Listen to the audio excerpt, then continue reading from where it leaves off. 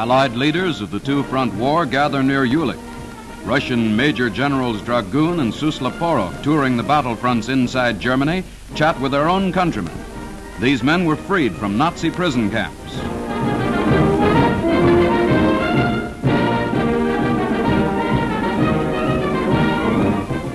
Now, visiting the same scene of victory, come three famous Britons.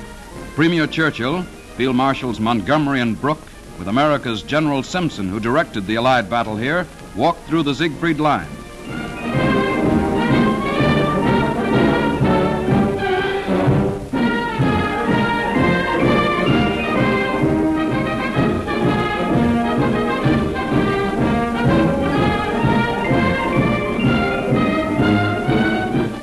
Churchill sends a personal greeting.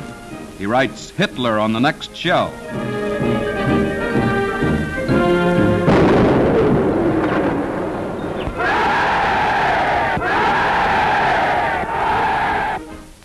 Supreme Commander Eisenhower and General Simpson review the military masterstroke here that tore a great hole in Nazi lines between the Ruhr and the Rhine.